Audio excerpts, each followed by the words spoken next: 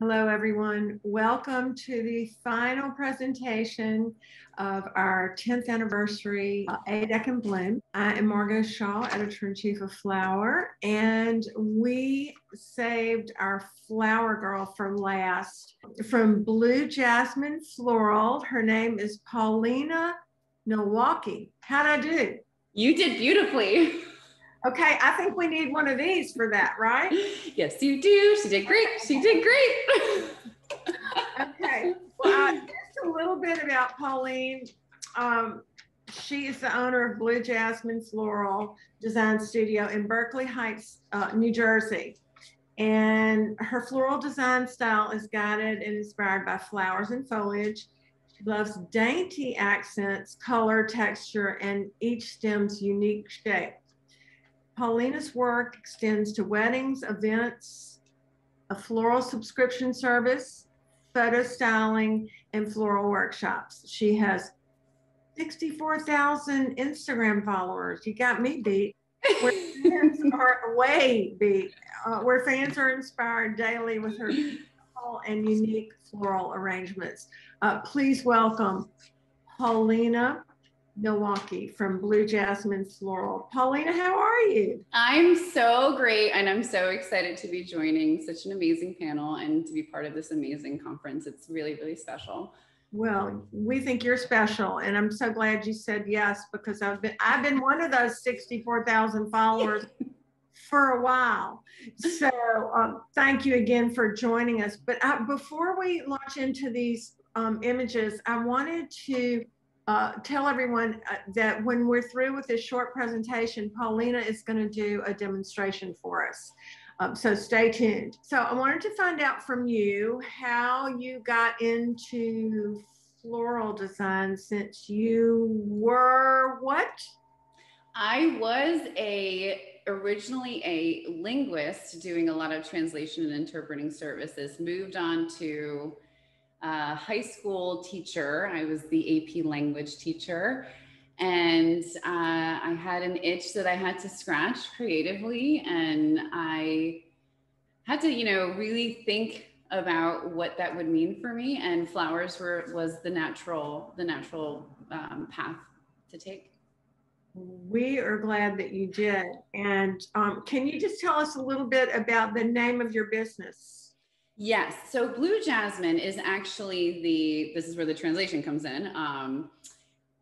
The direct translation of my grandmother's favorite flower, which was Jasmine Celeste. And that is, like I said, directly translated to blue jasmine. And the botanical name is actually the plumbago flower, which I'm sure some of you out there may even have in their gardens right now blooming. Okay. And so that was your grandmother's favorite flower. And what language was that? That is Spanish. My family is from Uruguay, South America. My parents immigrated here in the 70s. I was born here. So I do have, that is my native language, actually. English is my second language. Oh, I love that. Yeah, so it's great because I got to visit often, and plumbago there, it just flourishes. They're enormous, these bushes with this intoxicating periwinkle light blue hue. It's just, you can't not look at it. I just love it. Mm-hmm. I am with you. And so speaking of color, let's walk through some of these images, because I really like and appreciate your use of color, and it's romantic. And well, anyway, I'll let you tell us what it is. Let's talk about this image on the left. Absolutely. This image is an installation where I really focused on texture. I wanted this to be ultra feminine.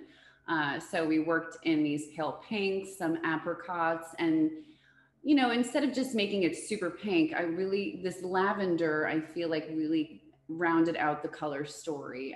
The inspiration behind this is actually this allium that you see here on the mantle. If you actually study that allium, you can see almost pinks inside of it with the little purple dome. So it's really kind of what drove this installation. So I just was so excited about that one. I was so excited I made you include it in yes. PowerPoint. So what was the event or the occasion, or were you just playing around? This was actually done for a conference that I had done with Team Flower, and they asked me to do a textural installation, and they just sort of let me ride with it. So I did part of it, and then because I'm constantly wanting to play and make flowers, and y'all out there, I actually made this installation above my head yesterday because I couldn't help it. If I have time, I'm instantly hanging things and making installations. So I wound up adding the hanging installation above the mantle to connect, to kind of make this ramification shape, because I thought that was something that I've been wanting to do and wanted to see what that would look like. And I'm actually quite pleased with that. I would be too. It's exotic, but it's still accessible. I really like it. So tell us about the one next door.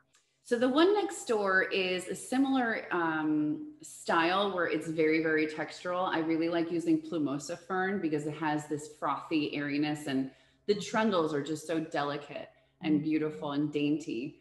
And I don't know what I was doing. I think I was reading some article on something, and it was about celestial things.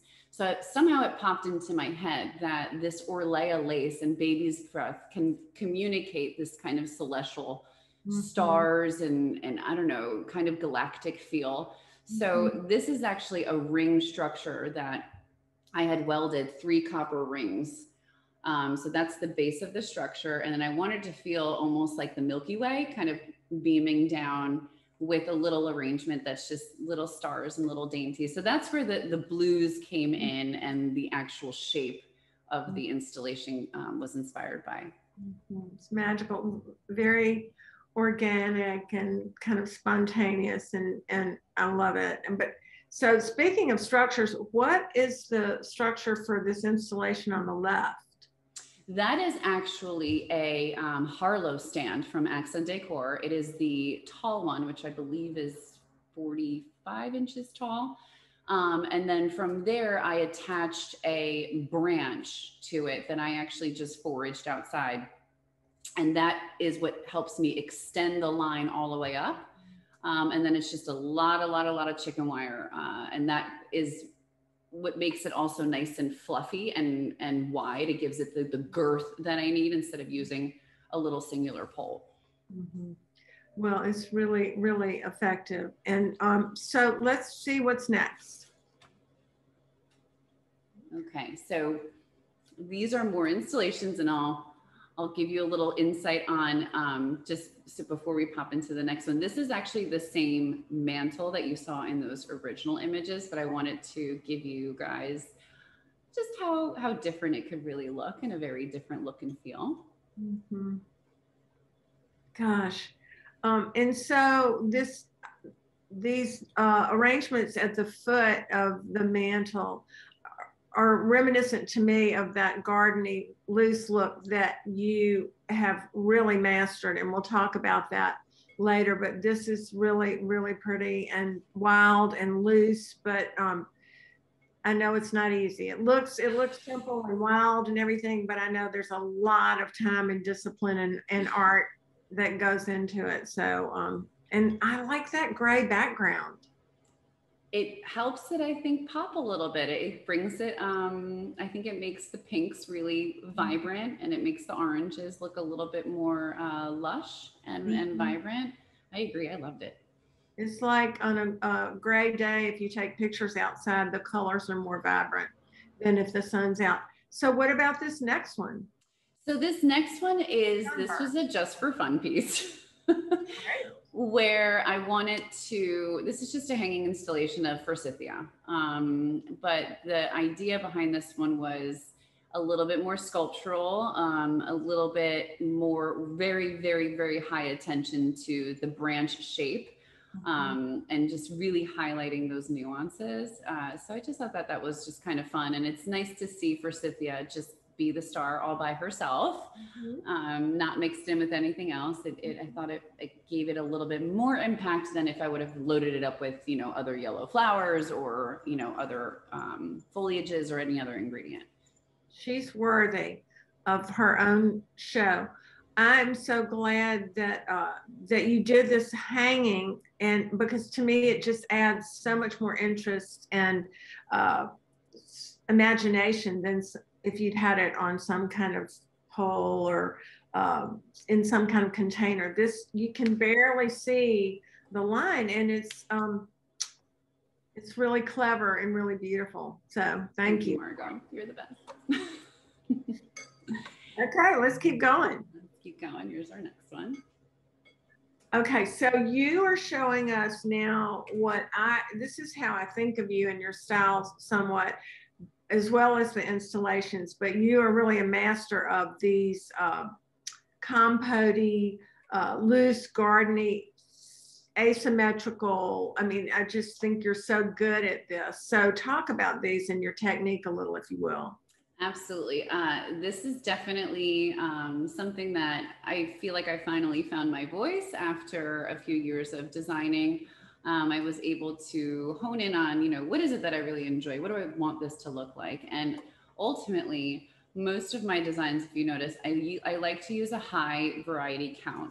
I like to use a lot of small dainty blooms, as I think that that adds a little bit more texture. And you'll see during the demo how I really do begin by setting the shape in the very beginning. So I set the shape, but after the basics are down, I do let the flowers do the talking, and they guide me more than I guide them. Mm-hmm. So if there's a really interesting, I always look for one stem that has an interesting curve or something just fun to highlight. And then you'll see how even towards the end, then that's when I add the drama. I always call it the drama. So in the picture on the left, it's like that the GM and the Scabiosa are really giving this design a more dramatic asymmetrical line. And on the image on the right, it's that foxglove reaching really, really, really high on the right. I mean, on the left, and then even the foxglove and the Beronia arcing over to the right. It's giving this more drama and more exaggeration of the design. And the other thing too is, if you look at most of the things I do, I make the center really, really low. I really depress that in there to really highlight some negative space. I think the negative space is where I find the most beauty and the most interest. And I always am very conscious of making sure there's negativity to highlight. For example, on the image on the right, if you see the little butterfly ranunculus, it looks like it's just floating in the middle there. So if I didn't have that nice and low in the middle, those nuances would get lost. So that really is what I focus on, and I do in almost every single arrangement I do in this fruit compotes. Well, that makes sense, and I'd never thought of that. So I'm going to remember that negative space. Okay, let's keep going. All right. Oh, bouquets. Oh my. Oh, okay, these are both exquisite and so successful. Talk about that. Oh, I love making bouquets, and I love a lot of flowers. I always say the more flowers, the better in a bouquet. And I very much like to cluster in a bouquet. I think bouquets really can get, nuance can get lost. Mm-hmm. So over here on the left, I did a little bit of a cascade of yellow, cascading to the right, really concentrating that pocket of yellow. I concentrated a little yellow with the daffodil as well. And then if you notice, there's a little triple poppy happening on that side of the bouquet, because I still am thinking about negative space. So instead of the negative space being in the center, like in a centerpiece, for a bouquet, I use more of an aerial, more of a vertical plane of how I think about negative space. And I play on the two planes with really dainty and fluttery things, so that when she's walking down the aisle, I mean, I want things to be bouncing as if the bouquet is alive in her hands, not static, right? So it's excited too to be walking down the aisle. Exactly. And I love color. I just love color. I think color stories are really interesting in bouquets, on how you can create a really interesting color story.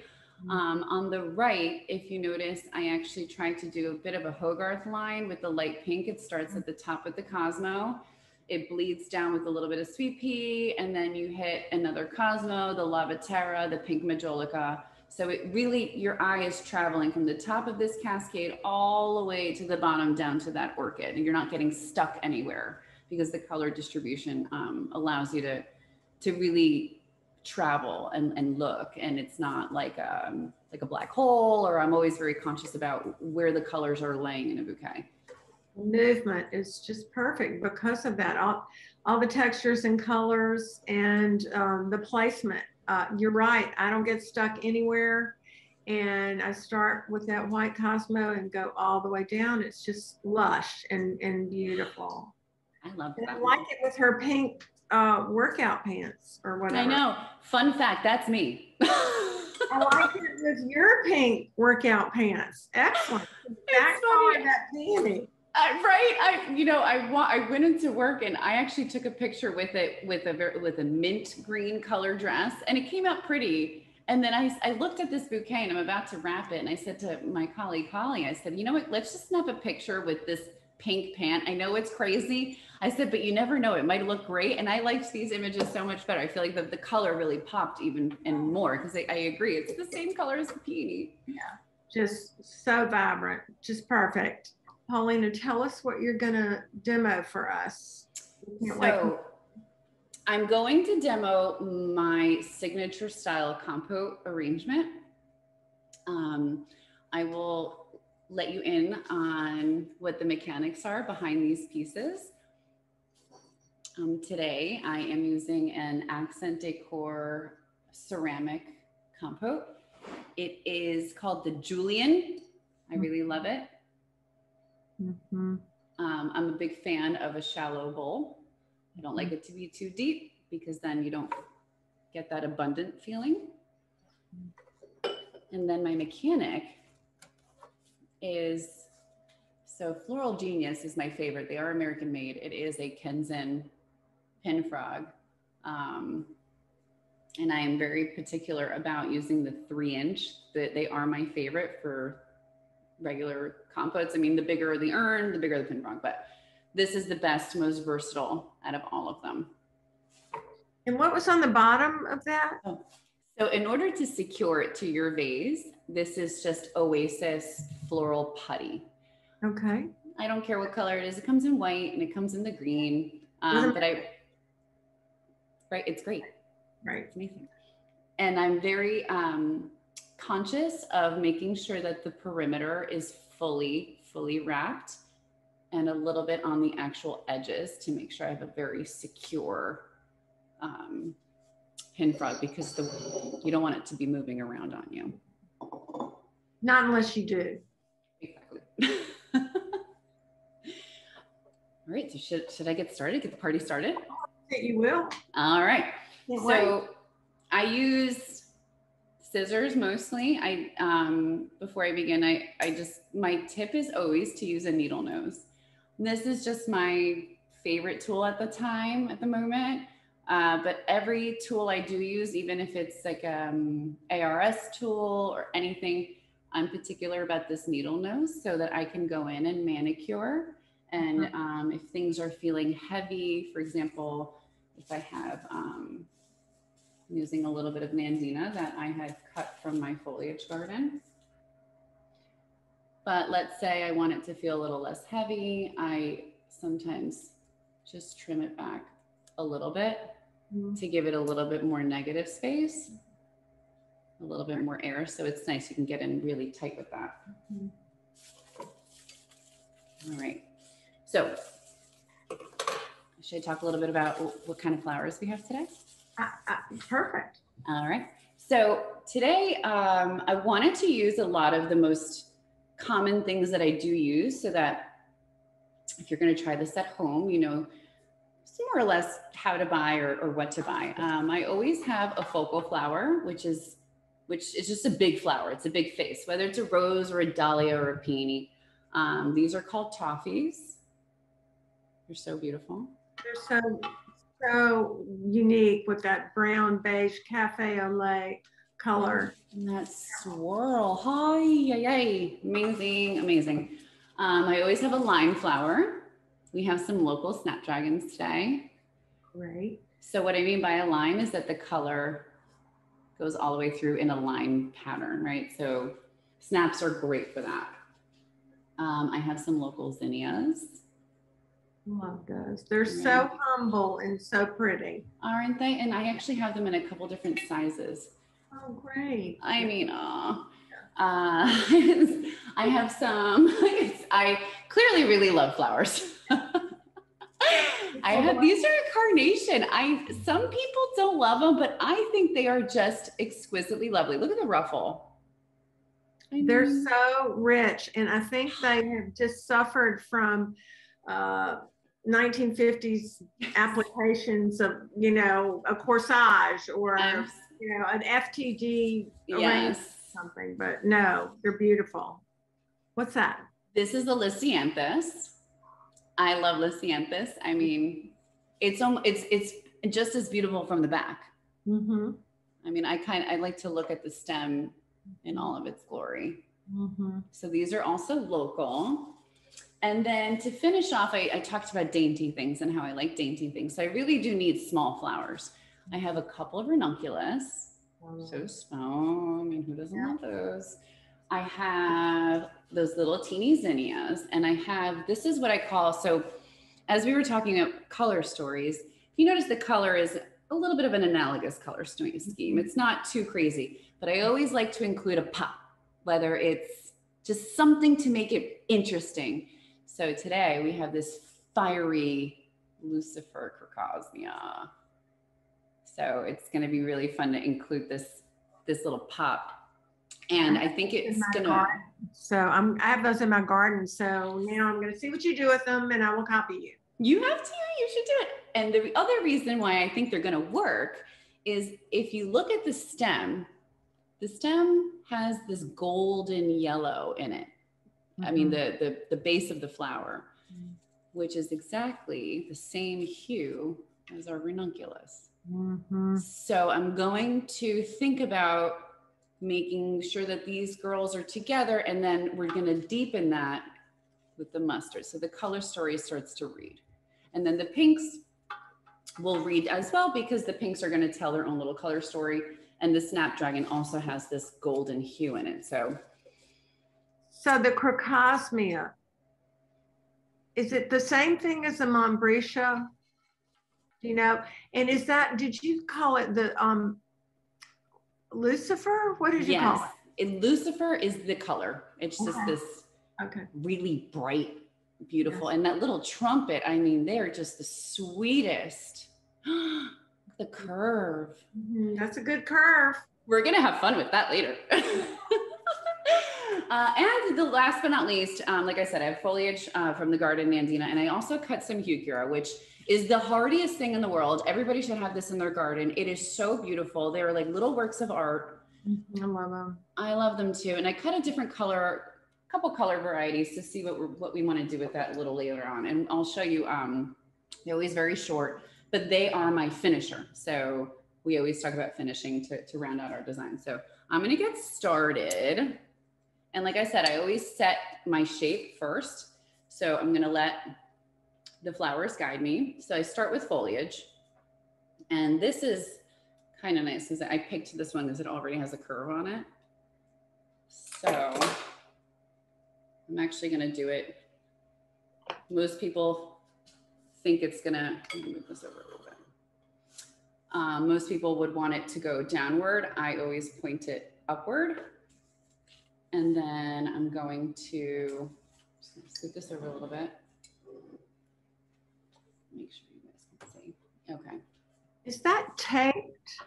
Did you tape? Yes. Oh, I have tape. I forgot to mention. So for this specific design, because I want to pack it with flowers, and if you want to actually have it transport, I have a teeny tiny little, I can bring the computer over. I have a teeny tiny little chicken wire layer, just a single layer, not a double, because I want to be able to hit that pin frog. And then I tape it down just so she's not dancing around in there like your friend Paulina. Okay, so then I'm going to take this. So I want this asymmetrical shape. So I'm going to take my second stem, So this is more Nandina. Yes, this is more Nandina. It's a very, very tiny stem, so sometimes it's a little hard to get it in that pin frog at first.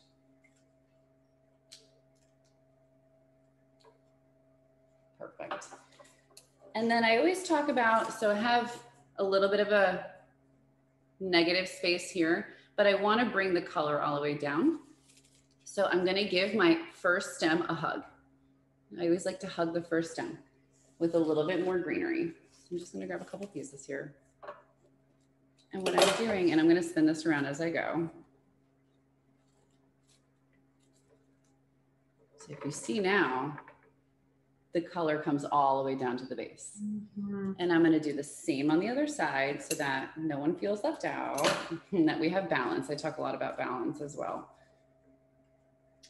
Can I interrupt and say that I'm realizing that I'm the same size as you are, which is not exactly what we want. Can you expand your shared screen? Good. No. Okay, no. Okay, keep going. Never mind. All right. Not big enough. Maybe should I go on speaker view maybe? Yes, it depends. Everybody has a different. Everybody has a different template. So, so just to give you a concept, that's where I am at right now. So I've set the size and I've set the shape. I'm probably not going to go further than this, but I always like to think about my vase as being a cute little bowl, and I want it to feel like it is abundant and just overflowing with flowers. So just like I gave this one a hug, we're going to give our other one a little bit of a hug. So I'm just going to take a little tiny piece and put it over here. And then I'm going to take another little piece. Ah, there we go. Okay. So at this point, I've now set my size and my shape, and I'm very, very methodical of the order that I place my initial things on. I always continue with my line flower because what I'm doing is I've now set things. So I want to make sure that I have an idea of where to follow my lines. So I'm just going to start filling out, and I always go from the outsides in, just like so. So again, we're bringing the color all the way down, and I'm going to mimic, I'm going to give my stem another hug with the flower on this side. Okay. And I actually have some pink ones too. So thought it'd be interesting if we cluster our snap colors on either end. So on this end, I'm following that line that I've created with my foliage. And I'm making sure also that nothing is of the same length. So I don't want the tips to be at the same length to make it look a little bit more natural. Right. Because our gardens, when we look at our gardens, nobody is growing on the same, nobody's the same height. Let me make sure I get it in there. And then again, I'm going to give it another little hug on this side.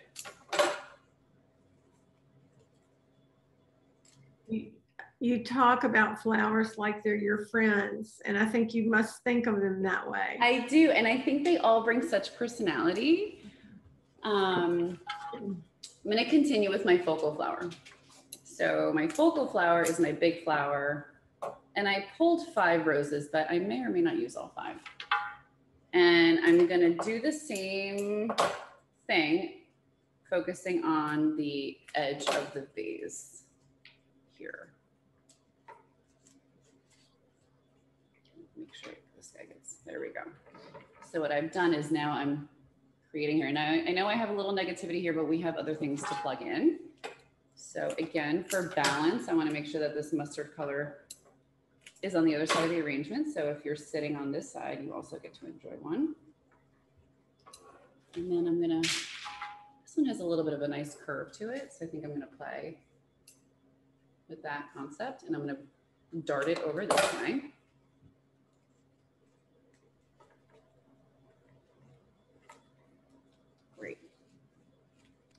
So I need to ask a question from someone who's typed in. Do you determine the shape beforehand or plan as you go based on the flowers that you have? I mean, I know that you have that design that's your signature design, but do you let them determine the form, the line of the arrangement? More or less, yes. I always want to do something asymmetrical, more or less. But if there's a stem that has a really amazing curve on it and the design starts to pull a little bit drapier, then I will accent that. Absolutely. I will let the flowers do the talking. So are you able to source? You kept talking about locally grown. What's your source for that? We have a flower collective here in New Jersey, which is very special because we have a bunch of farms that participate in getting us fresh cut flowers, and we have a manager and we have a meetup point where all of these flower farmers cut. We can pre-order with them. It's truly an amazing thing. So that's how I'm able to really source a lot of local, because it's all centralized in one space. Excellent. Excellent. So I'm continuing on. I'm now layering in a little bit of the pink. And like, I want to keep this nice and low in the center. I'm just going to cut a little shorter. So don't be afraid to cut nice and short.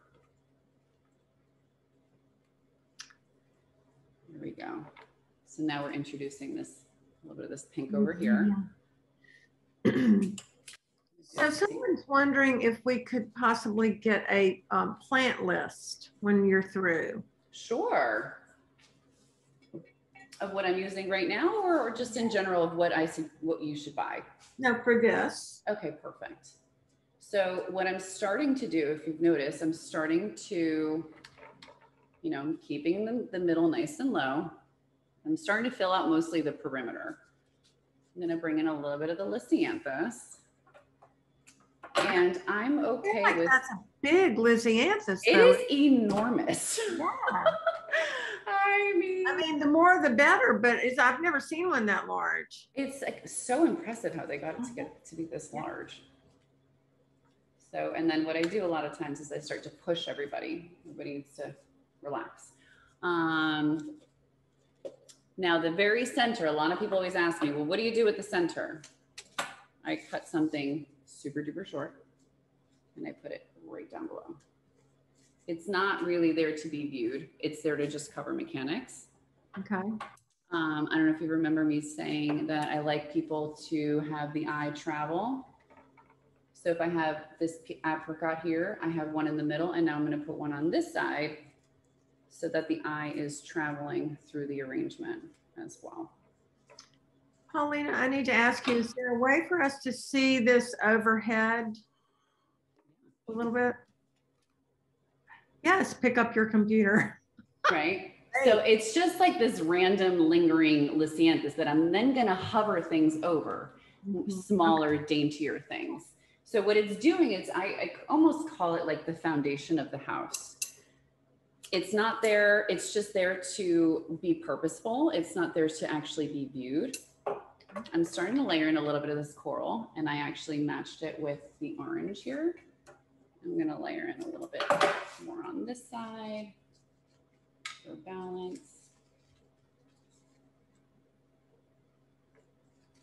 And I really love how the zinnia just gives it a little bit of. All right, so we're going to start having fun here in a second. So see how this is kind of nice and flat? Yep. So I'm going to give it a little bit more height. So Marvina is not having her questions answered, but I'm seeing this question. So I can't figure out why I didn't see your other one. What is the name? Here's one. What is the name of the object in the bottom? I guess she's talking about in the bottom of the compote. Oh, that is just a pin frog. That is something, you can even source them on Amazon. You can get them at most, not at most, but you know, anywhere really on Amazon, and I get mine from Harmony for a Harvest, which you can just buy online. Okay. So it's nice and easy. So what I'm doing here now is I'm starting to extend my lines. I'm starting to make this, like I said, a little bit more dramatic. I'm gonna hold up on the zinnia. I'm gonna layer in a little bit of this ranunculus. And I think because this is such a really cute, simple little shape, it's not super windy, but it's still really sweet. I'm gonna highlight that. Oops.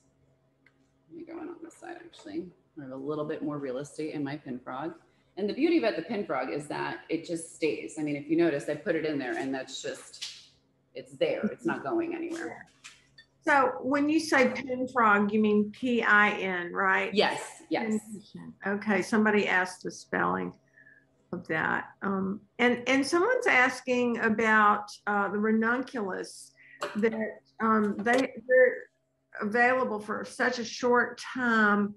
Where do you get yours? Very true. This is, I tried to source as local as possible for this arrangement, but I do source from a couple different vendors that provide me South American product. Okay. So that's where that came from. These are, I believe, from Chile. Okay. So we're starting, and what I did here is I'm clustering the yellow, and I think I'm going to cluster a little bit of yellow on the other side as well. And I'm just going to let them float and be fun on the outsides. Because this is so good. That way you get, ooh, look at that one. Woo. She has something to say, doesn't she? She does. All right. She does. So we're still allowing the negativity through this space here, right? So someone's asking about your Lazy Susan. Where can they get one? Talking about your turntable. Oh, I love my Lazy Susan. The wooden one I got from Bed Bath & Beyond. Okay. And I just have a little marble topper on it to protect it. I like the weight on it. Sometimes I'm doing things that are very, very heavy.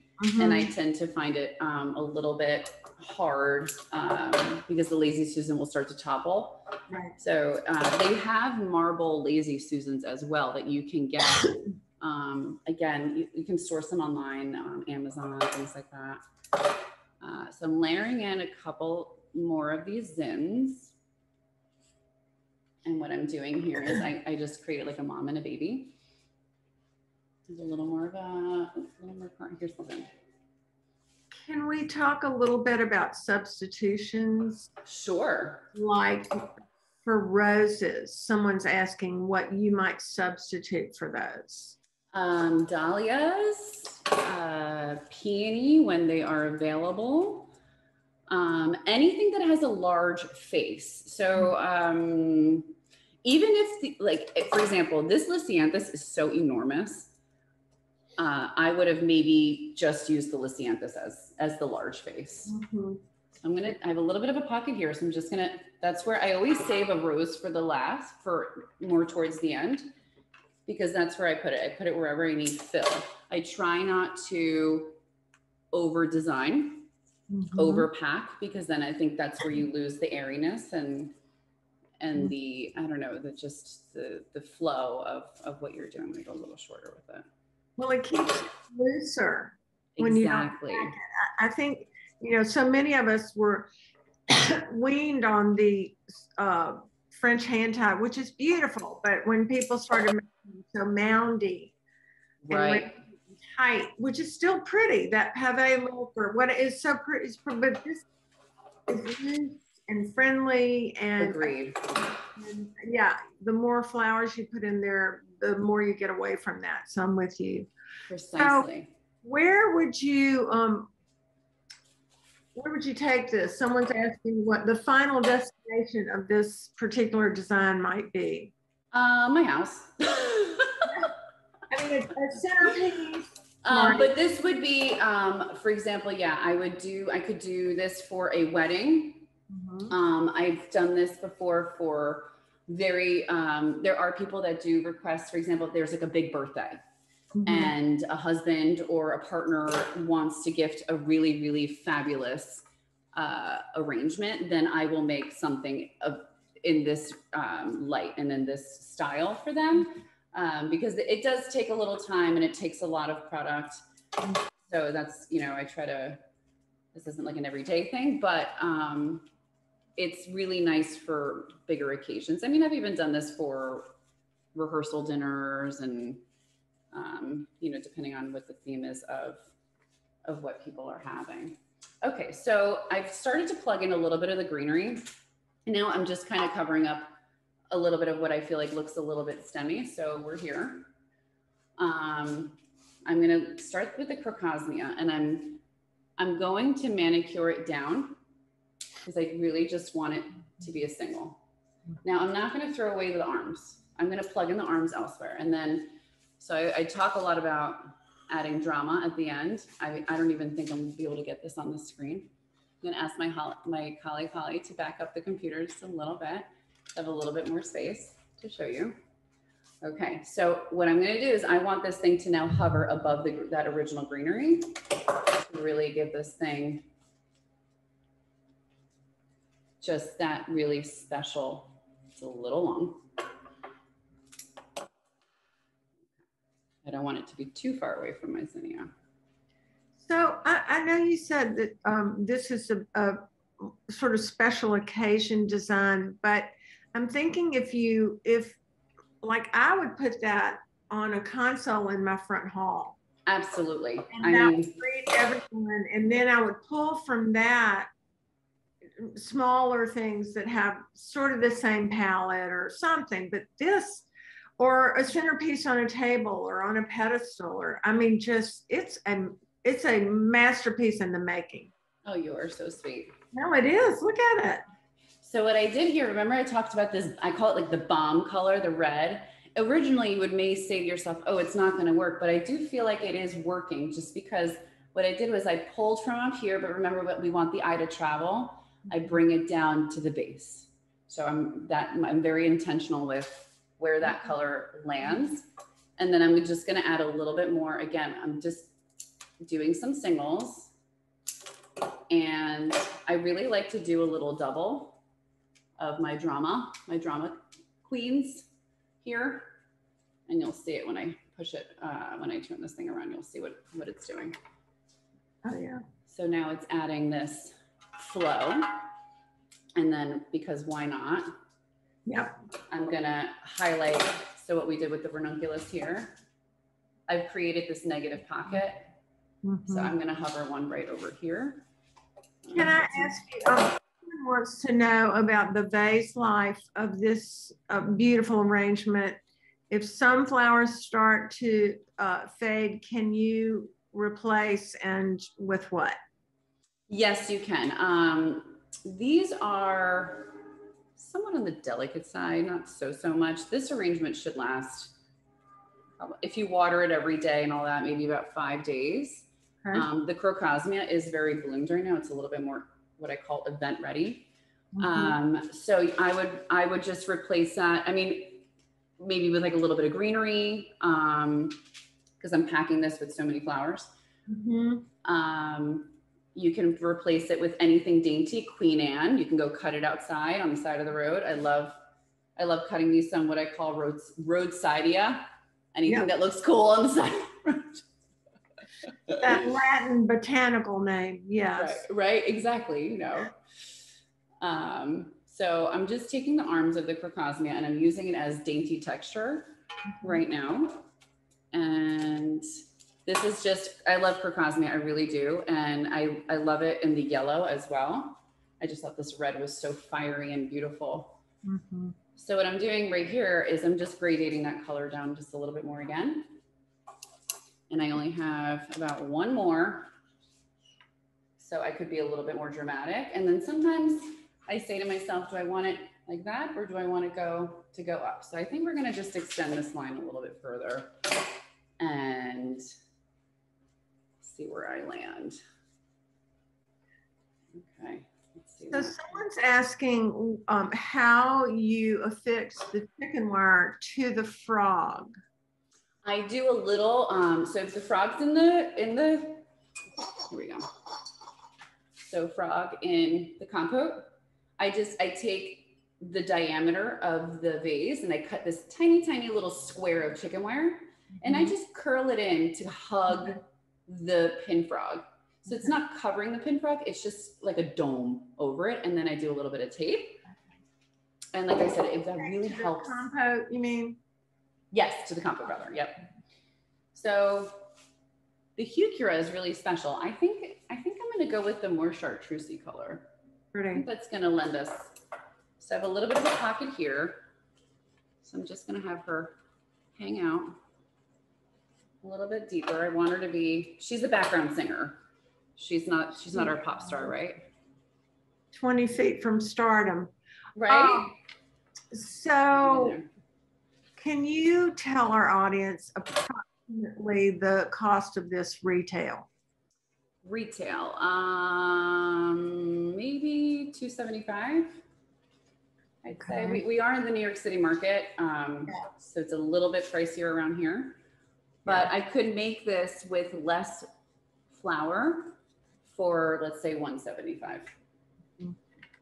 So look at how nice the Heuchera just anchors it, right? It just gives it a really pretty color. You know, and right. And if you see there's like a red veining, I'm going to pop it underneath this Crocosmia here on the base of the vase on the other side. And I'm going to show you how it almost makes it pop even more. So that Crocosmia is really, really, really nice. I'm going to ask my colleague Holly to come back over here and push it a little bit closer. And I do have some Coral Bell Heuchera, which is, this is, what do they call that? The inconsequential flower that it has. And I'm just going to, I like the dark stem of it. It pulls the darkness of the Crocosmia through. And I'm going to just do a little cluster just on one side, on either end. I'm going to do a little bit more greenery, and we are practically done here. And then I'll put it down on the table, take it off of our little spinner here so you can really, really see it. And what I also like is that the zinnia has a little bit of a darker center, some of them too. So it helps play off of that. He does. These are just so delicate and sweet. Oh, look at the curve on that. Beautiful. Right? I mean, maybe she goes on this side. I love a curve. The curvier, the better, right? Yes. Amazing. And I always want them to have a friend. I don't ever want them to be alone, right? Exactly. Getting little families in there. Yeah. So someone has asked, what would you say is the hardest part of building an arrangement? Oh, the hardest part, to be honest, for me is actually the mechanics, is making sure that the mechanic that I'm using is absolutely incredibly stable. Because the minute things don't catch and they start to move, you know, frustration starts to settle in. You start to lose your lines. As I design, I notice I'm really thinking about color, and I talk about the lines and where I'm putting texture and all of that. If I'm starting to struggle with that, it just goes out the window, and then I feel like I have to start from scratch, creatively in that regard. And the other thing that I find difficult is if you don't have it, for me, if I don't have enough of a dainty flower, if I don't have enough texture, I feel like the arrangement starts to look flat. Just for my own kind of personal taste. Okay, great. We are all set. We're all done. I'm going to perfection. Just take her down. Okay. So that you could really see. Bravo. Yeah, let's put, yeah, great. Move it back a little bit further. And I do want to just recommend to anyone who is enjoying this, if you follow Paulina on Instagram, Blue Jasmine Floral, you will just have a wash of these, just all these beautiful designs and installations. It's just eye candy for days. So yes, no, it's true. It's true. So somebody, and I think this is a great question. Could you talk a little bit about the mechanics for the hanging forsythia? Back to that. Oh, that's a great question. It's funny. I actually have it fully dried, hanging in my studio right now.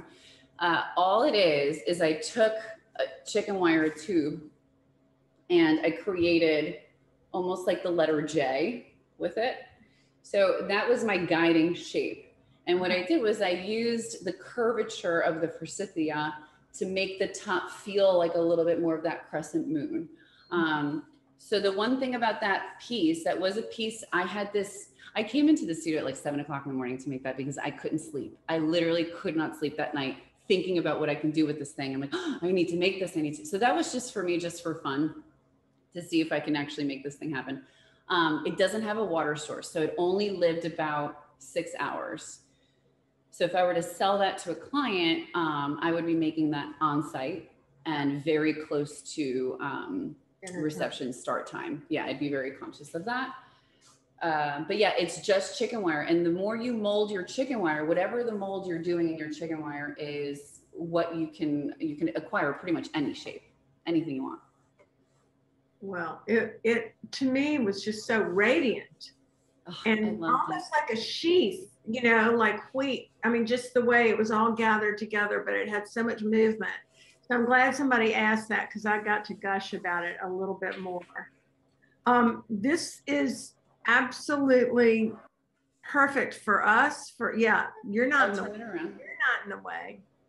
I'm trying to see if there are any more questions. I think you've answered all our questions to, I hope, everyone's satisfaction, certainly mine.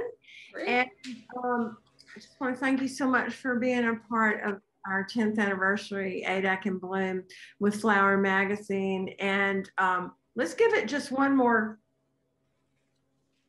Let me do a little spin for you. One more shoulder, the shoulder move.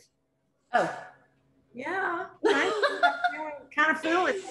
Right. If y'all will follow me, you'll see me do a lot of. I do a lot of stories. Those are where I get really wacky and fun. So follow along, and you get to see a little bit more shimmies. You are wacky and fun, but you're super talented and unique. And thank you again for being with us. I'm so glad to have been a part of this, Margot. Thank you for having me. It's our pleasure. And thank you again to ADAC and Bloom and all our sponsors, Century, Accent Decor, and Mayesh Cut Flower. Everyone have a great rest of the summer. Go out and cut some flowers and do some arrangements. Bye.